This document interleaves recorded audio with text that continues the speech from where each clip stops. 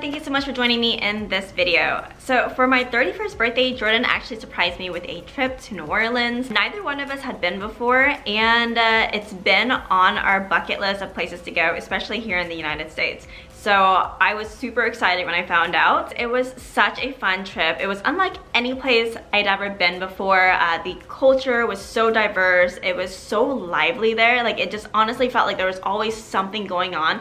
And I love that because it's like very different from like everyday regular life. So I found out we were going to New Orleans the day before we were supposed to leave. And as soon as I found out, I hopped on my computer, did a bunch of research into like places to go, places to eat, because I really wanted to check out the best places that New Orleans has to offer in the short amount of time that we were going to be there. So after hours and hours of research, I compiled a list, and I used that list for our trip to try to plan out all of the things that we were supposed to do. I'm hoping that by sharing this list with you guys and sharing our experience and our itinerary with you guys, it may help you with your trip if you are planning a trip to New Orleans yourself. Okay, so first let's talk about where to stay. We stayed at the Royal Sonesta, which is on Bourbon Street. It was a great location. I loved it because it was so centrally located. We were within a 20 to 25 minute walking distance of pretty much anywhere in the French Quarters, and I love that. I love not having to call a car, and I love just being able to walk around and not have to worry about driving or like parking or anything like that. So because the French Quarters is pretty much what New Orleans is like known for, I think that's a great location to stay. There's honestly like a bar, a restaurant, like shops like everywhere in the French Quarters, no matter what street you're on, honestly. Bourbon is great because you can literally,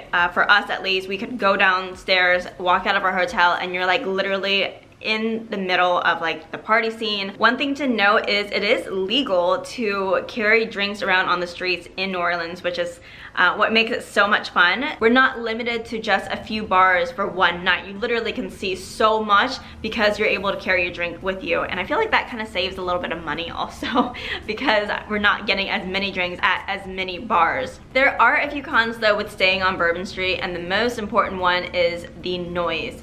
It gets very, very loud on Bourbon, as you can imagine, with all of the people and the crowds on Bourbon Street. So if you're a light sleeper, that might be your problem. We were lucky enough to get a room on a side street, so we were like half a block away from Bourbon Street, and that actually helped the noise a little bit. So although we could hear a little bit of like the craziness going on, we were far enough from the main streets that it wasn't like terrible. So if you do want to stay on Bourbon, maybe consider like staying on a side street or like getting a room that's not on Bourbon itself, unless you want to like be a part of all that. So I think that the best way to share my recommendations of things to do in New Orleans is to pretty much share with you guys our itinerary and everything that we did in New Orleans. I think we did a pretty good job of getting through most of my list. Now there were a few items that we weren't able to get to, so I'm going to include the full list of everything that I came up with before the trip in the description below if you're curious. I'm also going to go into more details about restaurants and things to get at those restaurants in the description, so be sure to check that out if you're interested. Alright, so let's go ahead and just get into our trip, and then I'll talk about the things we experienced and our thoughts on them as I talk. So we got into New Orleans Friday night and ended up leaving Monday morning, and that's because we just drove to New Orleans. We live in Austin, Texas, so it's supposed to be like an 8.5 hour drive for us. It ended up taking more than 10 hours, like 10 to 11 hours for us to get there, so we got in a lot later than we had anticipated. We were pretty hungry at this point, so we ended up stopping by Acme Oyster House because that was one of the top items I wanted to check off my list, was to check out charbroiled oysters. So when I did my research, there were two places that were recommended to get charbroiled oysters, and Acme Oyster House was one of the first ones to come up. Now with Acme Oyster House, they don't take reservations, so a lot of times there will be a line to get into the restaurants to sit down and eat. Luckily when we went, because it was so late, there wasn't really that long of a line. But if you go like during dinner time or maybe like during lunchtime, just anticipate a little bit of a wait. So day 2 of our trip, which is the first full day of our trip, I would say try to wake up early and get to Café du Monde. Okay, let's just pause it right here. I know it's Café du Monde. I don't know why I kept pronouncing it wrong, but please just bear with me. Before 8:30, if Café du Monde is something that is on your list, I would highly suggest going before 8:30, because after 9, that's like when the crowd gets there for breakfast and the line gets ridiculously long. So from our hotel, which is the Royal Sonesta, it was about like a 10-15 minute walk to get to Café du Monde, and honestly that was not bad at all. It was actually really nice outside. If we're going like in the middle of summer and it's like super hot, you probably don't want to walk around that much. When we went, it was a really good time to walk around, and it was really nice to kind of just take in everything, take in the atmosphere, the vibes as we're walking. They also have rail cars that you can take also, but from where we were, you'd have to like walk to the rail car, get on the rail car, and then like take it just a couple minutes.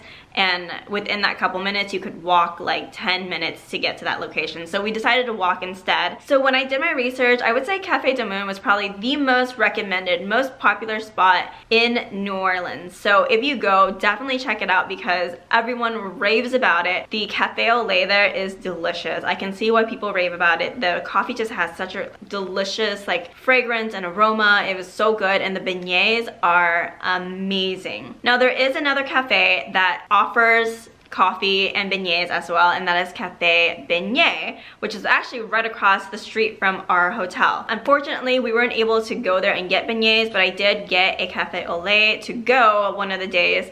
And to be honest, I like Café du Monde a little bit better. Like the coffee there was just so much more fragrant. It was like delicious. One thing to note is Café Beignet is open pretty late and it is on Bourbon. So you can actually go there and they have like live jazz shows at night, and they have a bar also, so you can get like bar drinks. We actually ended up hitting Café Beignet for drinks the night we got there because it was like so close to our hotel, and it was like one of the only places where it was a little bit on the chiller side.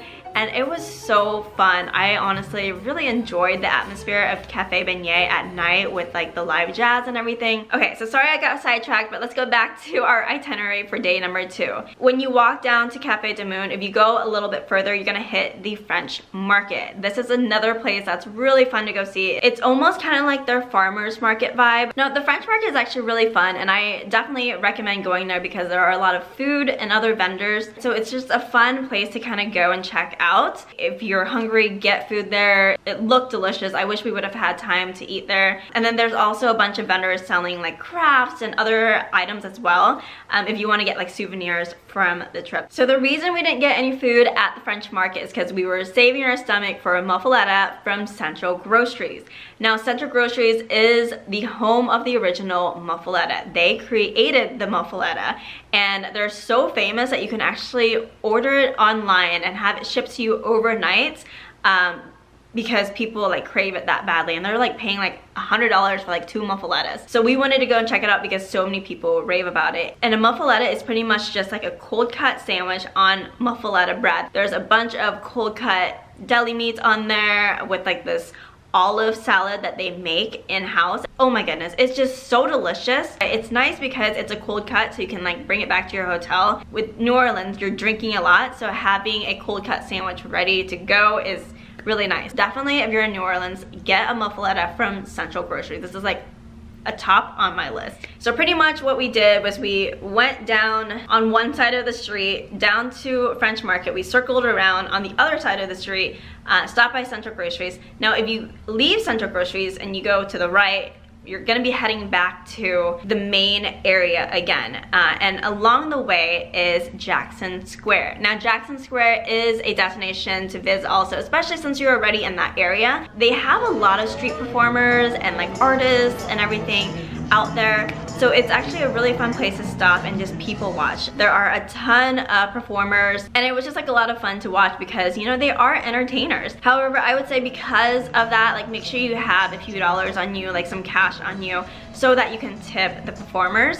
if you do stop to either take pictures, take videos, or to watch them. Jackson Square itself was really beautiful. It's like this little park. As soon as you walk into like the park, the church is literally the central like backdrop of it. And then as we were walking to the back, there was like another street performance in the back. That was the one where people jumped over other people. I don't know, but it was a lot of fun. So definitely stop there if you have time to kill, if it's a beautiful day out. Like that is a really fun area. Very lively also during the day without having to drink any alcohol. So after that, we walked towards the back of Jackson Square and kind of walked up this like street. And along the way, we came across Pat O'Brien's. Now, Pat O'Brien's is fun because they are actually the home of the Hurricane, which is like the super like strong sugary drink, but it's delicious, especially at Pat O'Brien's because I feel like it's not as sweet and it's more like authentic than at other places in New Orleans. I really like Pat O'Brien's because they have this beautiful courtyard in the back that you can go, especially during the day, and just kind of grab a drink, sit down, and just enjoy yourself. So after that, we went back to our hotel room to take a little bit of a break because we had been up walking around for the past few hours. We stopped at the pool at our hotel just to kind of lounge around and just unwind a little bit, and it was really pretty. So we actually ended up doing a ghost tour that night at like 6 p.m. which ended up working out perfectly. Now there are a lot of ghost tours in New Orleans because New Orleans is known for like their ghosts. It's such an old city. Honestly, both Jordan and I weren't really too big into like spirits and ghosts and stuff. However, we wanted to go onto the ghost tour because we heard it was a great way to get to know the history of New Orleans. So because our tour got done around 8 o'clock, we went to Mr. B's for dinner around like 8:30. Mr. B's is a very popular spot. Try to make reservations if possible. Luckily, because we were eating a little bit later, there wasn't really a wait. So we just walked in. There is a dress code. So if you plan on going there to eat, just make sure that you are dressed appropriately. The food at Mr. B's though is so delicious. I think their most famous dish is their barbecue shrimp, and that was what I got, and it was phenomenal. They also have good gumbo, like their gumbo yaya is supposed to be really good. Their crab cakes are supposed to be really good. Overall, everything that we got at Mr. B's was delicious. It is a little bit on the pricier side. It's a little bit more of a high-end restaurant, but it was totally worth it, and I highly recommend Mr. B's to go eat because it was just so delicious. I want to go back just for the barbecue shrimp. Ugh. So after Mr. B's, of course, we just walked around Bourbon Street again, just kind of walked around the French Quarters.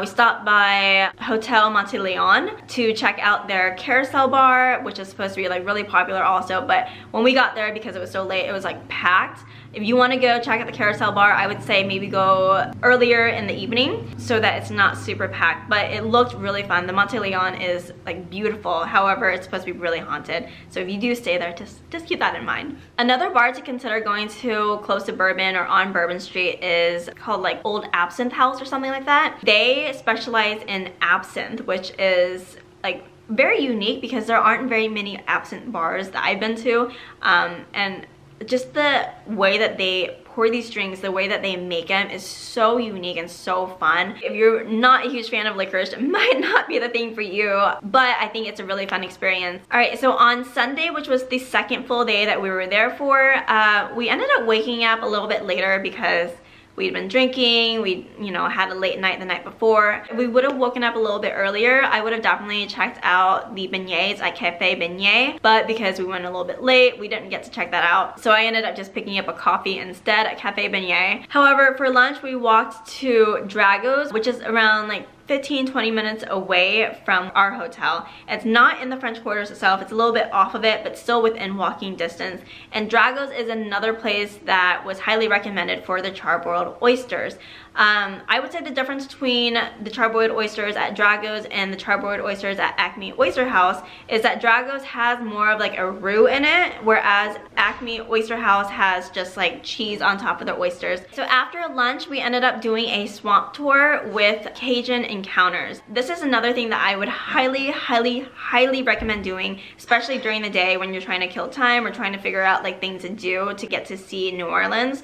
It was so much fun. I would recommend going with the larger group tour. It's cheaper and it's a little bit more fun because you have more like interaction with the people on your tour. Personally, I think the tour guides are really, really good at their jobs. They're super knowledgeable and they're entertaining. What you call an alligator with a GPS? A navigator.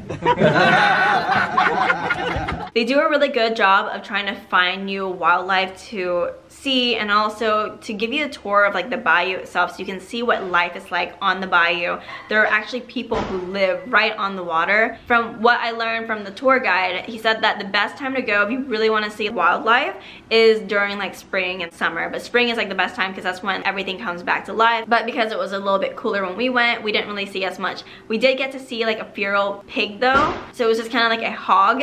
And that was really neat. It was really cute. We saw one alligator in its like resting dormant stage where it was like barely above the water just trying to soak up the sun. So after the swamp tour, we went back to our hotel and got ready for dinner. We went to Commander's Palace, which is supposed to be like award-winning. It is like one of the most famous restaurants in New Orleans and where we were told time and time again to go. It is a little bit nicer of a restaurant. There is a dress code for it. And I would say it even has like a nicer feel than Mr. B's. It's in the Garden District, so we had to take an Uber to get there. But everything that we got was so good, and you really can't get anything like that anywhere else. The highlight was their dessert, which is like this bread pudding souffle, and they pour this alcohol cream sauce on top. Oh my goodness, it was probably one of the best desserts I've ever had. So after dinner, at this point, we were exhausted because we'd been in New Orleans for like 2.5 days.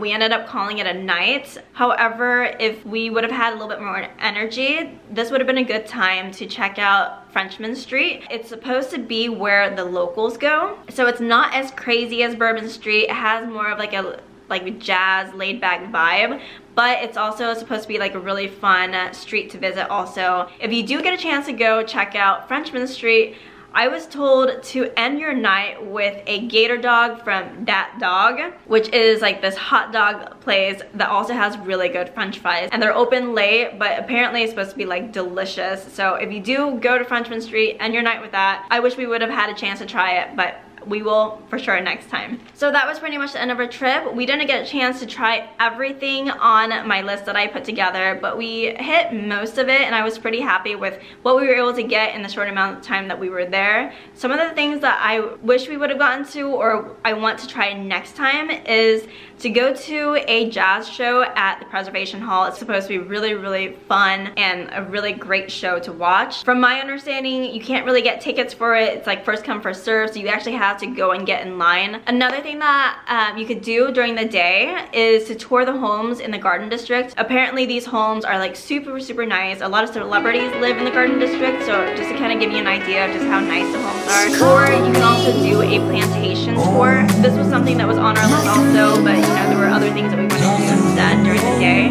So even though we hit most of the restaurants I wanted to try during this trip, there were a few restaurants we weren't able to get to, and some of those are Willie's Maze, which is a James Beard award-winning restaurant known for their fried chicken and southern food. It's supposed to have like some of the best fried chicken like in the world, so I really want to go and try that next time. Some other restaurants that our tour guide actually recommended is Jack's Emos, Pascal Manelli's, and Coterie. All three of those restaurants were really highly recommended by our swamp tour guide, and I feel like, you know, he's a local, he's eaten there like all his life. Like, it's got to be pretty good for a local to recommend them. So those restaurants are definitely on our list for next time we go. Another one is Antoine's, which is supposed to be the oldest restaurant in New Orleans. It sounds like people go to Antoine's mostly for like the decor, the atmosphere. I don't know how their food is. It's kind of gotten mixed reviews online. So yeah, that is pretty much it for the restaurants and pretty much everything to do. I'll have the full list again down in the description below so you guys can check that out if you're interested. So after our wonderful trip to New Orleans, I do have a few tips if you plan on going to New Orleans yourself. The first one is to bring some cash with you. There are some bars that do not take card. Also, there are a lot of street performers or a lot of like services that you can get, such as like tours and stuff, where you want to like tip people, and so cash is really nice to have on hand for that.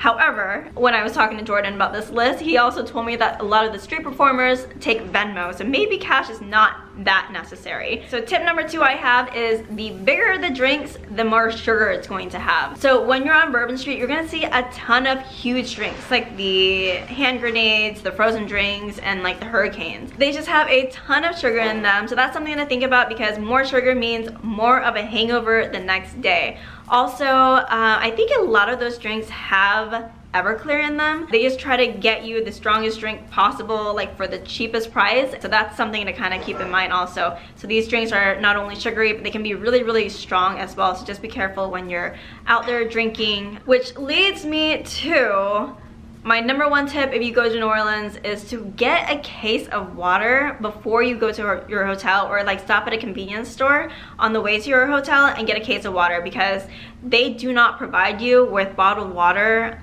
in your hotel, or at least ours didn't, and they're charging $7 for the bottled water in the room. For half of that price, you can get like a whole case of water that will last you the entire trip, and that's what we did, and we found that so helpful. That water helped us so much on our trip. Whew. Okay, so that is pretty much it for our trip to New Orleans and my recommendations of where to go and what to eat if you go to New Orleans. Again, all of these spots are pretty touristy. These are kind of like the top recommended spots that people suggest when they go to New Orleans. So I hope you enjoyed this video. I hope you found this helpful. Please let me know if you have any questions or any suggestions in the comment section below. Give this video a like if you enjoyed it. And if you haven't done so already, be sure to click on the subscribe button right there and hit that bell notification so you can see more videos like this. I hope to see you in the next video. Bye!